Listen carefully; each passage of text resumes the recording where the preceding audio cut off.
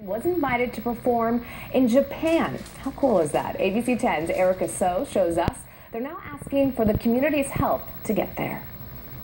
And we've introduced you to this drumline before. In 2014, we were there as they performed on Jimmy Kimmel Live. And just last week, they performed for presidential candidate Hillary Clinton. Opportunities these kids say they never imagined they would get. 1, 2, here we go.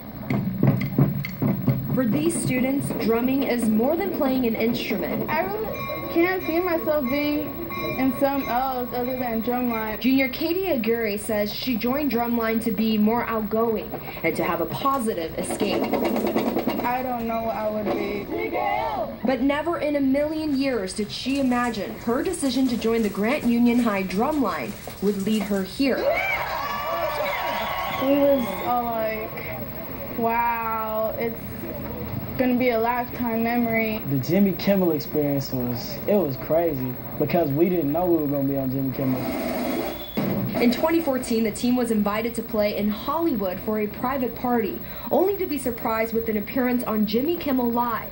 Then they took the national stage by performing at the Independence Day Parade in the nation's capital. It means a lot because we get to travel the world doing what we love. But it didn't start out like this. Our own community where we very first started called us, the movie Drumline had just came out, and they called us the Drumline Wannabe Rejects. Fast forward 8 years. And they're getting shout outs from Hillary Clinton.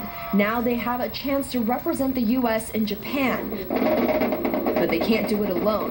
The team needs $100,000 for travel expenses to make their dream come true.